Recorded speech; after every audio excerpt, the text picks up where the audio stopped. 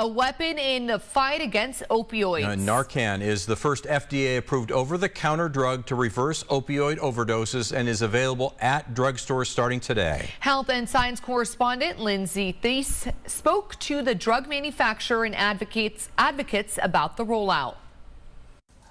The purple pinwheel in Michelle Leopold's front yard symbolizes overdose awareness. She's a tough mother fighting against fentanyl. Her firstborn, Trevor, died when he was only 18 in his dorm room after taking a pill laced with the opioid. She told us about him. He was an adventurous eater from the start.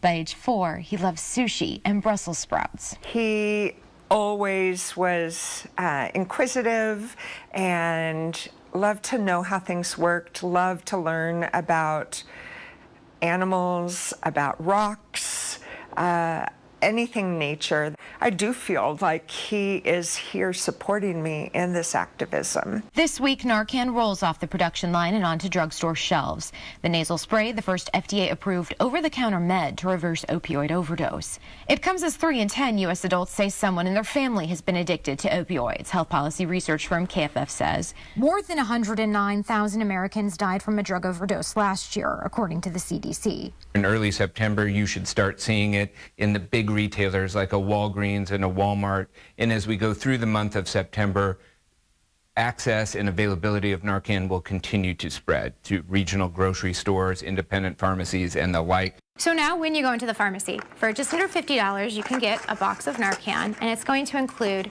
2 doses. But advocates worry that it may still be too expensive for some. If it's going to be something they don't have necessarily somebody in their immediate circle that they're concerned about, they just want to be a good Samaritan that's doing the right thing. I think that $44.99 is pretty expensive. For a lot of people, it's going to be a barrier. A lot of people. We have people who work regular 9-to-5, bank, IT, other jobs. They can afford Narcan at the pharmacy, but many cannot. Chris Brown runs a harm reduction program in Northern California, one of many that distributes free Narcan and generic naloxone. They can give out about 180 boxes a week.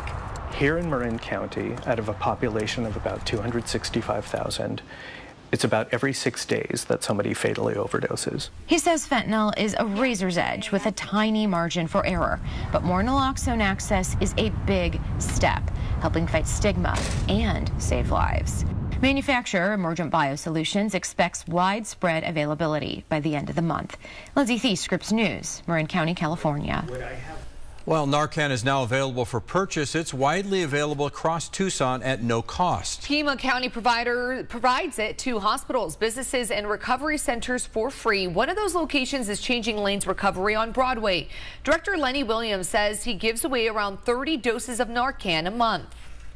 We provide it to you. No ID required, no questions asked. Just come on in anytime. It's wonderful to have just in case. I mean, you never know, you may save somebody's life.